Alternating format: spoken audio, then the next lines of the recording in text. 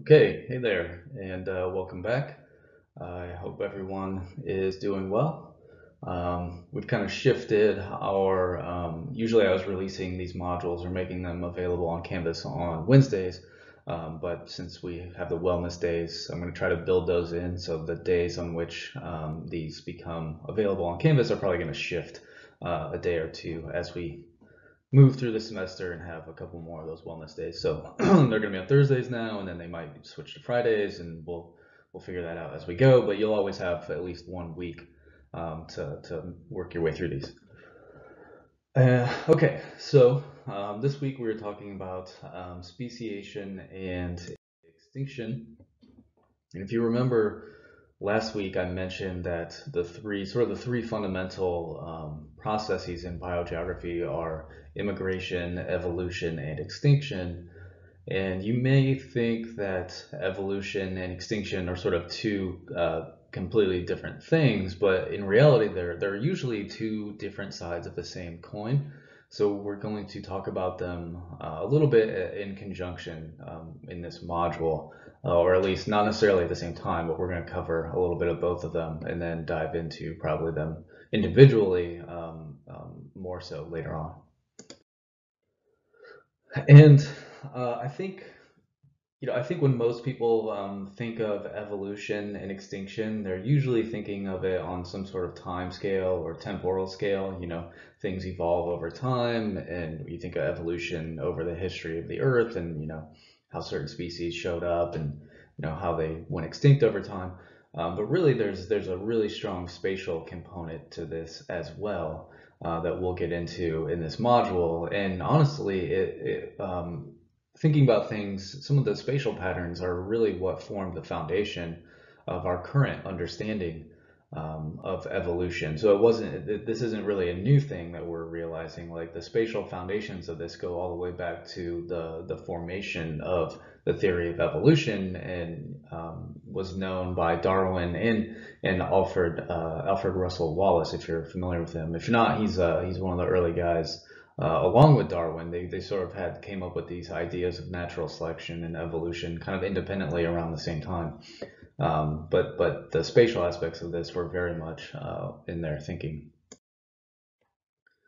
And another concept I want to introduce, there's a few things I want to sort of introduce before we really get into it. One of these is cohesion, and it's kind of an abstract concept. The formal definition is sort of it's the integrity of a species that is maintained by an array of genetic and ecological mechanisms. And it's kind of hard, I think, to wrap your head around what the integrity of a species really means.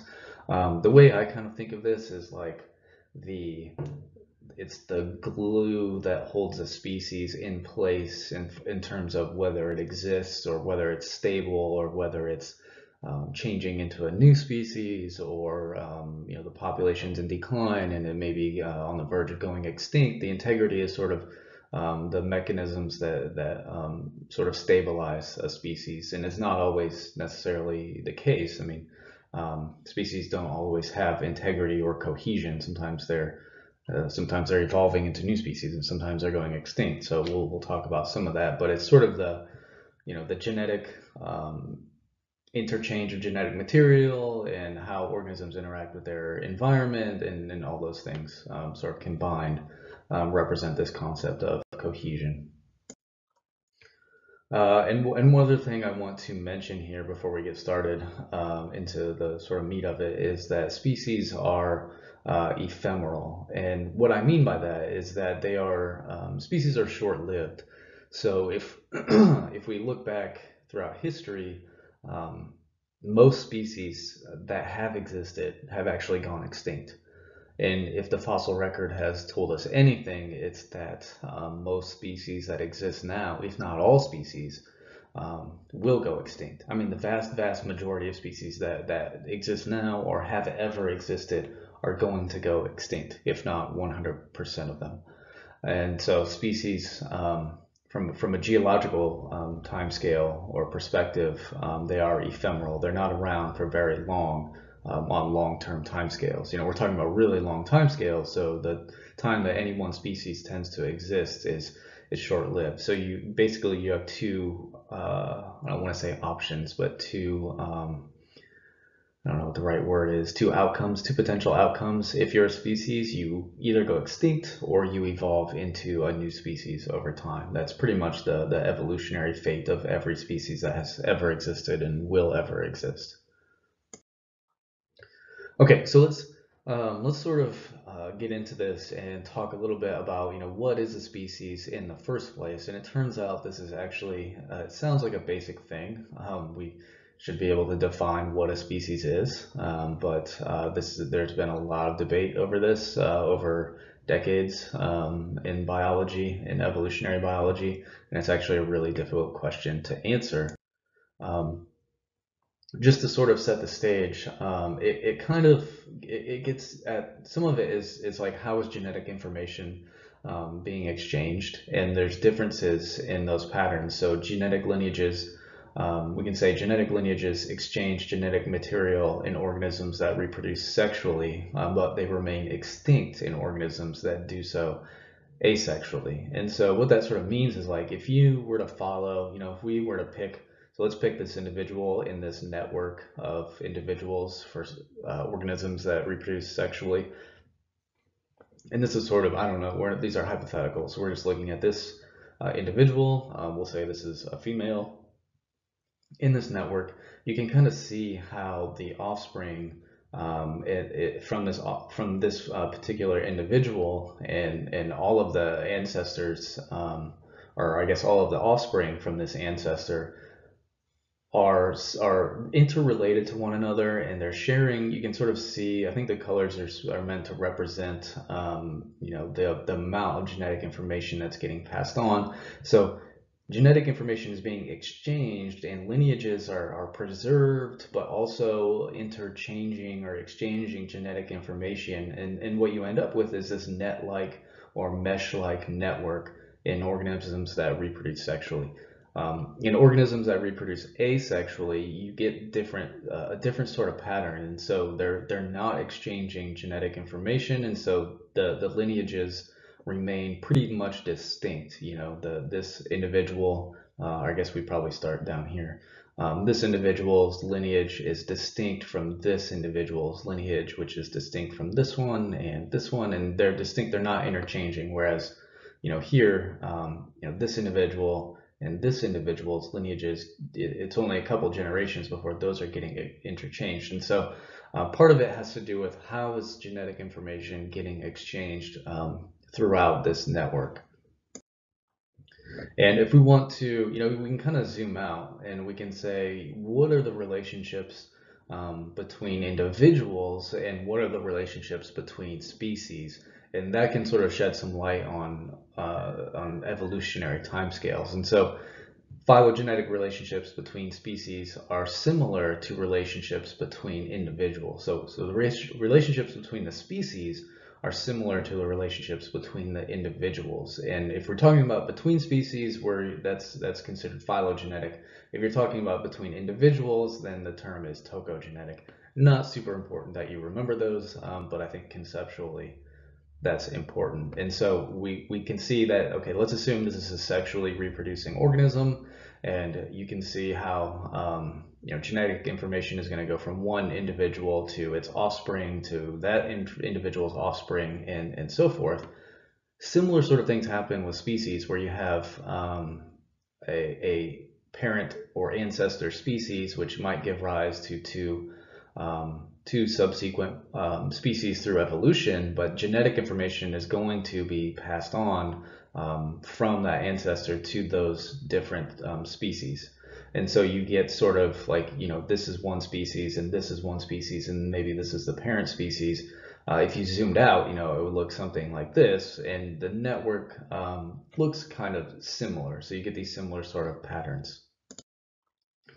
And I think it's probably good to sort of back up for a minute and say, what exactly are we talking about here? We're getting into a branch of science called systematics, and systematics has two sort of sub-disciplines. One is taxonomy, which is sort of the naming and classification of organisms based on their characteristics.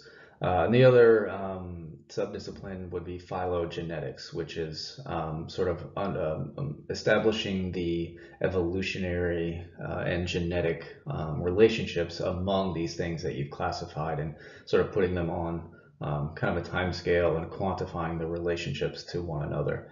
So that's some of what we're getting into a little bit here.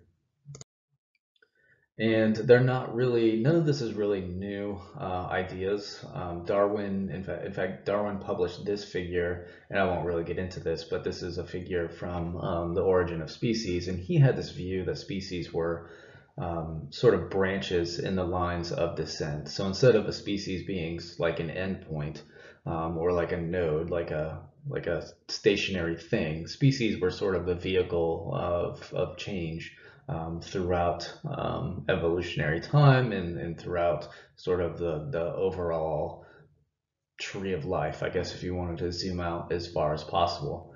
But you may notice that I haven't really given you a definition yet for what a species is exactly, and the main reason for that is we don't really know.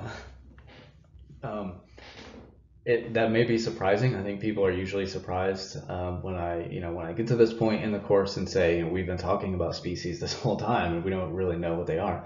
But it's actually really difficult to determine exactly what a species is. If you're trying to say, what's the difference between an elephant and a mouse, that's obviously really easy. But what about different types of elephants and different types of mice? It gets a little bit tricky and say, where are you going to draw the line?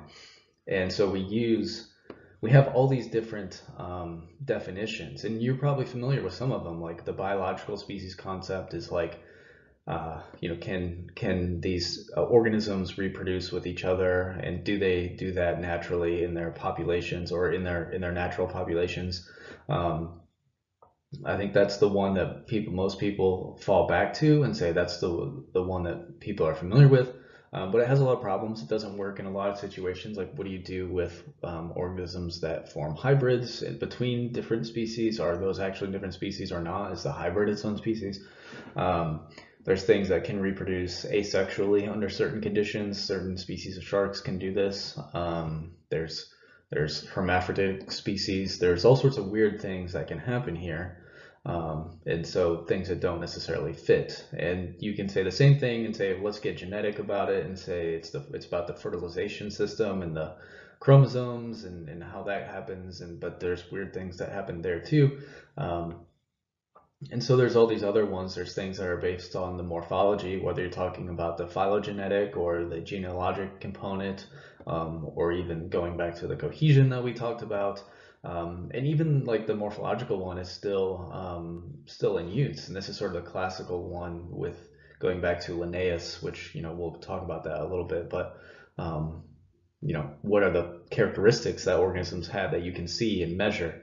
But it doesn't really matter. None of these actually fit, or none of them work 100% of the time, and you get weird scenarios. And that has sort of led to this theoretical conceptualization of what a species is. And this definition, I'll read this one, where it's a species is an entity composed of organisms that maintains its identity from other such entities through time and over space, and that it has its own independent evolutionary fate and historical tendencies. I don't know. I don't necessarily know what that means. I mean, I think you can understand what it means, but it's a little abstract and it's a little sort of esoteric. Like, you can't really take this and apply it to anything. It's probably theoretically correct, and I think this is, if you were going to say what is a species in its essence, this is what it is. But none of these are things, like, you can't measure any of these things, you can't observe any of these things, so you can't use this definition to tell the difference, or you can apply it to anything. And so that's why we still have these. We still use these in practical settings, even though we know, biologists are well aware that not any one of these is going to work 100% of the time. The key is that, is it telling you useful information, and can we combine some of these and get at something that might be as close to accurate as we can possibly get? And that's kind of how science operates as a whole. So the key takeaway here is we don't actually know what a species is. We have a lot of different definitions for it. None of them work all the time, unless you want to use this one. But that doesn't really work in a practical setting at all. It just depends is sort of the short answer there. Okay, so I'm going to finish up this video. There's a reading here that goes into this in a little bit more detail, and I think in a little bit with some good examples and a little bit easier to understand. So get to that reading, work your way through that, and keep working your way through the module. I will see you in the next video.